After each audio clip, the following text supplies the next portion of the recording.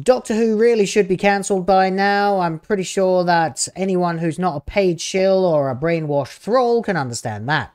The show simply stinks these days. The writing is at best cringe and at worst unbearably incompetent. Shooty Did You Know He's Gay Twat is a plank of wood as an actor, except for the scenes where he's crying in every single episode, and the gender and sexuality messaging is offensively insane. The ratings too are abysmal. I don't need to recycle old videos to go into the fact that Doctor Who never charted above 6th place on Disney Plus once a week, and Disney Plus only charted twice overall for all platforms with Bluey while Doctor Who was on the air. Meanwhile, shows that were getting view counts like 80,000 were charting, so you could say Doctor Who has no business being renewed. But will they listen? No! Of course not. As some stuffed suits at Disney Plus can attest.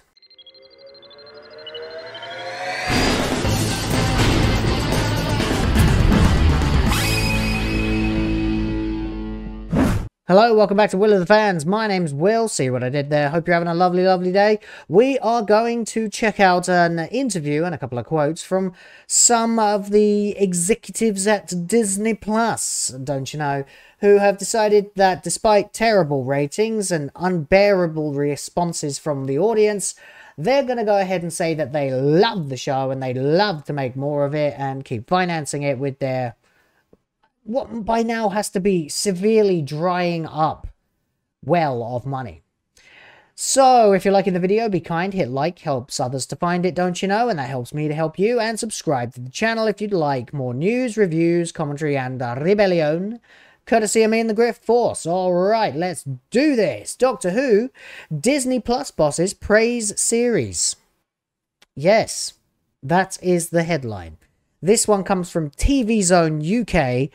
Speaking at the annual Edinburgh TV Festival this week. Since when was that a thing? I don't know. Disney Plus bosses have spoken about Doctor Who following the conclusion of its first full season produced in partnership with the BBC. In 2022, it was announced that the BBC had partnered with Disney branded television to transform Doctor Who into a global franchise for UK audiences and the rest of the world, under the vision of returning showrunner Russell T. Davis.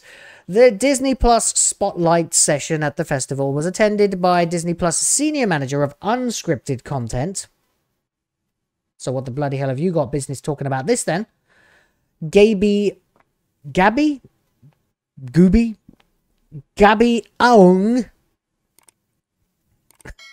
That sounds like a noise you make when you're getting a prostate exam. Director of Scripted Content Lee Mason and Senior Vice President Liam Keelan. Don't care who any of these people are. Responding to a question from TV Zone, Senior Vice President Liam Keelan said, Doctor Who is a fabulous series. Obviously, in the UK, it's fully BBC, rightly so. We take rest of world rights. But really, really happy to have it. I just think, you know, the quirkiness of it, the fact that it's in that sci-fi world, and when you think about what Disney offers in other regards, I think it feels like a really good fit to me. I mean, you know, it's great to have it. How do you justify this? The series is a joke. It's been a complete and total disaster for the last 2 years. More, actually. I mean, it was worse, perhaps, in some ways under Jodie. But, I mean, it's become even more egregiously political under Russell. So, you know, it's really up to you which one you hate more. They're both terrible in different ways. I guess this is just Disney being Disney, just doubling and tripling and quadrupling down on the message. I just don't understand how anyone here can say this show is fabulous. You look at the ratings, and I know you guys at Disney know that no one was watching this. Because the only way that the numbers I've got don't add up to sub 80,000 per week for Doctor Who is if Disney hid a massive smash hit, which they never would. Never have and never will. Because why would you do that? Why would you go, hey, this show got like 10 million views. Wow, well, we better not tell anybody. It's retarded.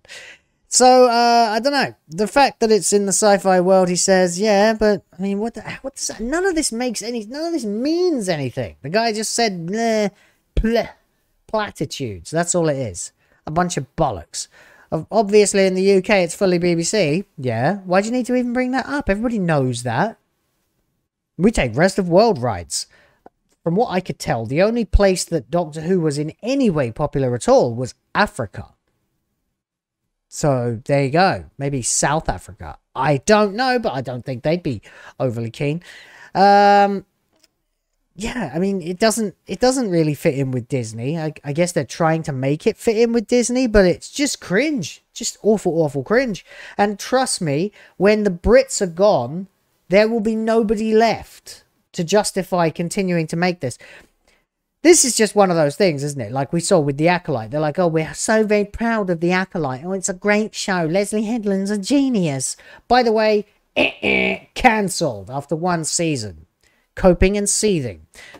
Last month, it was announced that the BBC and Disney Plus had commissioned new Doctor Who spin-off, The War Between the Land and the Sea. What are you doing, Disney? I swear to God, you're just trying to burn your business to the ground. Leading the 5-part series is Russell Tovey and Gugu Mbatha-Raw. There was a time, you know, when I said a combination of words like that, and it meant, I'm a baby. Please feed me. The series will also see the return of unit alumni Gemma Redgrave and Alexander Devrient. Okay, well, I mean, I'm super excited, aren't you guys? The war between the land and the sea. Come on. You know what that's called? It's called The Coast. A short synopsis for a new series due to air in 2025 reads, when a fearsome and ancient species emerges from the ocean, dramatically revealing themselves to humanity, an international crisis begins. The entire population of which will stand up to action in the Lord of the Sea. I just don't care, man. I just don't care. Do you care? I don't. Doctor Who returns this Christmas with that unbearable cringe with Nicola Coughlan and a Silurian who just basically looks like a dude in a suit wearing a green mask. Yeah. Nothing about him seems alien. Well, they're not aliens anyway, are they? They're like precursors, but nothing about it seems... I mean, just why? Just why even use the Silurians if they're not going to be a threat? Joining the Christmas special alongside and revealed in the latest issue of Doctor Who magazine are Peter Benedict and Julia Watson as Basil and Hilda. Niamh Marie Smith will play Sylvia. Phil Baxter is Edmund Hillary. And Samuel Sherpa Moore is Tenzing Norgay. Steph De Wally is Anita and Jonathan Aris played Melnak the Silurian. Melnak. Doctor Who will return in 2025 with Season 2, which will see the Doctor and Ruby Sunday reunite, yeah, but not full-time, alongside a new companion played by Virada Setu. Setu made a surprise appearance in Season 1 as part of the cast of Boom. Yeah.